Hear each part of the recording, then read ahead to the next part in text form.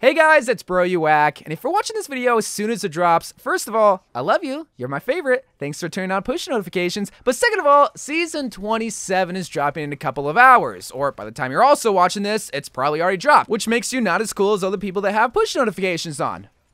And it also hurts my feelings. Which means it's finally time to make another video talking about the best heroes to play in Season 27, which is definitely going to be an interesting season involving the tank role because there were some big changes in the middle of Season 26, most notably with Orisa and Hammond, where Orisa got a huge buff to her passive. But despite Blizzard's best efforts to make at least Orisa a little bit more relevant, she's not going to come anywhere close to my picks for some of the best heroes to play in Season 27, which, by the way, I always say, just because I don't list off your favorite hero doesn't mean you can't play it in Season 27. The best way to win competitive games is to play the hero you're most comfortable with, which is why I list off these new heroes so that you can either A, practice them, or B, go back to a hero that you spent a lot of time on because maybe you didn't realize that they're going to be somewhat decent in Season 27. So I'm going to be giving you 2 DPS heroes, 1 tank, and 1 support hero for you to possibly practice, play in the off season, or just sharpen your skills with. So let's get it started. Now for the best DPS heroes in Overwatch, for the first one, I want to choose a general DPS hero, your go-to option, someone that you can always pick no matter what's on the enemy comp that you don't really have to be scared of facing. And someone like McCree will allow you to be secure going against any kind of comp, will allow you to climb the ladders a lot more frequently depending on how you are with aiming. And I know that's a bit of an obvious statement, but it's really up to you to look yourself in the mirror, throw up a little bit because you realize how ugly you are, and ask yourself, am I good with aiming? And even if you do say no, there are countless workshop game modes that can sharpen your skills with McCree or really any kind of hit scan heroes, and it will pay you dividends in the long run. I mean, McCree is a very straightforward hero and doesn't take a lot of knowledge to understand how he works. It just takes dedication and time to get down your hit scan skill. And he's always been that kind of hero, but why he's going to be better in Season 27 specifically is because he just got a buff to his health. Now, it's not a massive buff, it is only 25 HP, but that's 25 extra health that you didn't have beforehand that can allow you to be a tiny bit more aggressive or be a little bit more secure with your high noon. I mean, his high noon isn't that best of an ability, but I mean, once you get the aiming down and you go into the advanced skill requirements, you can start to learn how to use his high noon ability to your advantage of getting your ammo back in large team fights so that you can get more ammo and get faster kills. Because we all can agree his high noon kind of blows, but his hero kit just by himself is an excellent hero to play with. Not only that, just as a general hero to pick right out the gates, you're gonna be secure. Against a popular tank duo like a Reinhardt and Zarya, you're gonna be great because you can chip away at the shield and it will go away consistently. Against even like a dive comp, like a Winston and McCree, you're in the back line, and even if you get dove, all you gotta do is try to navigate to your healer and you'll be able to focus the diva because they're way out of position. And when Pharmacy shows up, you're gonna be the guy that gets called upon because, well, you're the hit scan guy. But along with that, when the most popular solo tank hero is on the field, Hammond, you can easily stop him with your stun ability. McCree can stop a lot of things, can counter a lot of things, and has very few counters himself. That's why I feel like he's going to be a good solid pick for anybody to try to learn. You don't need to practice his abilities, you don't really need to know a lot about positioning, just try to stay as far away as possible, don't use your high noon when Diva's still in her mech, and you'll be good to go.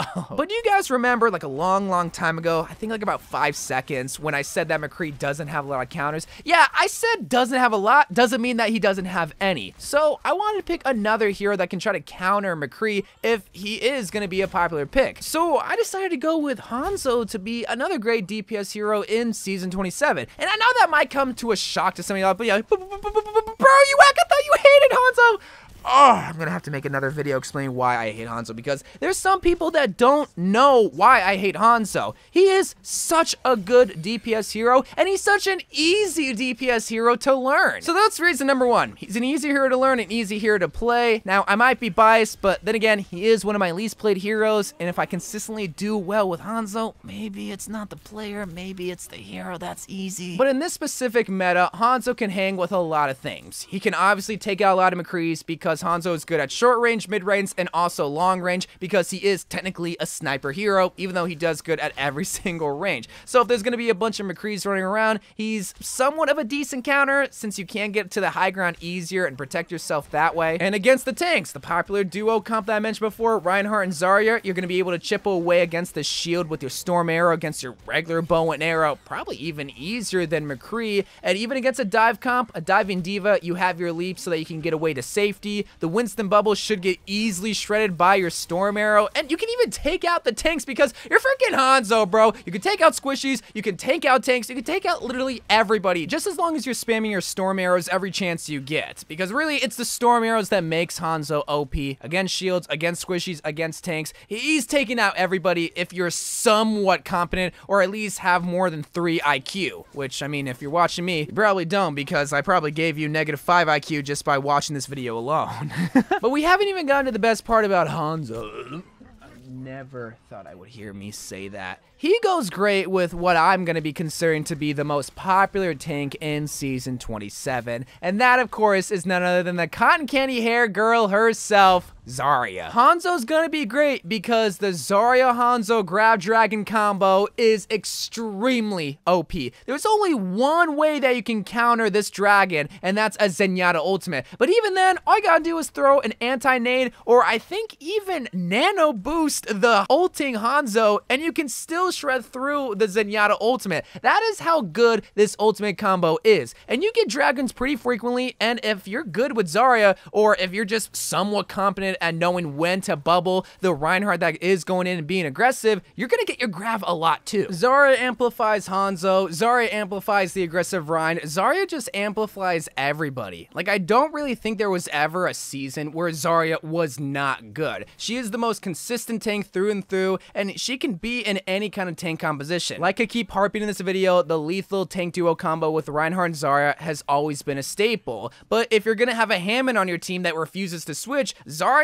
is actually a somewhat good tank to play alongside him because, well, not only does it give Hammond extra protection, which he's desperately gonna need, I actually feel like you get a lot more charge because you are bubbling the Hammond that is getting in the thick of things. If you have a dive comp with Winston and you refuse to switch to Diva, the bubble is a good alternative that gives Winston a little bit more extra time to get his jump back to safety. What I'm trying to get at is Zarya goes good with everybody, and her ultimate makes a lot of good DPS heroes even better. Whether it is Hanzo's Dragons, or Tracer's Pulse Bomb, or even Sombra EMP. There are a lot of DPS ultimates that can be valued a lot higher if you do have a grab. I don't say this a lot because I feel like every single hero can do good in any season. It's all just dependent on the player. If you are looking for the most consistent hero to play, Zarya is probably your best bet. She doesn't get a lot of changes, she doesn't get nerfed, her hero kit is fantastic, the bubbles allow you to be a great DPS tank, her ultimate is always going to be the best in the game. Just play Zarya. But if Zarya is gonna be what is probably gonna be the most popular hero in Season 27, we gotta try to look to counter her. What is someone that can play at long distances, that can chip away at her, but also counter the Zarya grab? Ooh, I just burnt my foreshadowing. That's right, Zenyatta is gonna be a great support hero in Season 27. You start to sense a theme in a lot of these best heroes to play in whatever season we're covering, in this case, Season 27. And you're gonna see a lot of Reinhardt, Zaryas, you're gonna see a lot of long-range heroes, so I feel like Zenyatta gives you another chance to, once again, chip away at the Reinhardt shield, or any kind of shield. I just keep saying Reinhardt because he is the most popular, but whether it's Winston, Orisa, or even Sigma shield, you can still do a lot of chip damage with Zen. Your Transcendence can easily counter the Zarya grab, which is still one of the best ultimates in the game, but it becomes completely useless if you do have Transcendence. And if you're smart enough with positioning, you should be able to take out McCree's, Ashes, Hanzo's, a lot of long-range heroes with your secondary fire ability, and just be an overall great DPS support hero. While you do have someone like Baptiste that can do a lot of what Zenyatta does, counter the grab with his immortality, do a lot of chip damage by himself, have a window that can completely take out any kind of shield that is in front of him, I feel like Zenyatta is just a more well-rounded, team-oriented DPS support hero. You have the Discord Orb, which if you have a really, really good DPS hero like McCree, like Hanzo, they're gonna take full advantage of, and the Harmony Orb is just an all-around decent heal ability that's consistently going to heal somebody up at any given distance, which I don't think enough people give emphasis on. Yeah, you have Baptiste, yeah, you have Mora, yeah, you have Mercy, but you're limited at the range at which you can heal.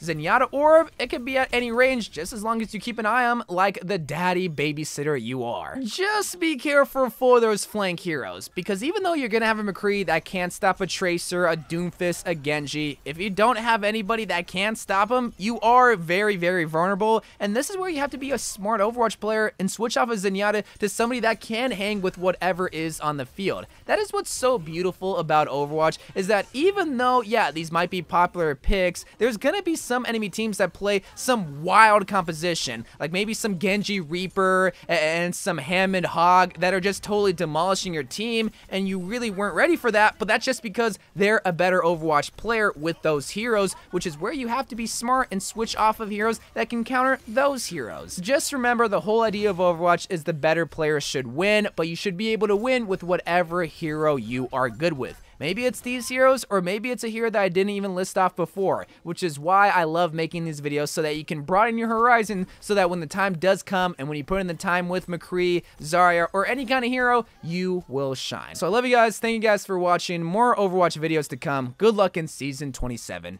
and bye.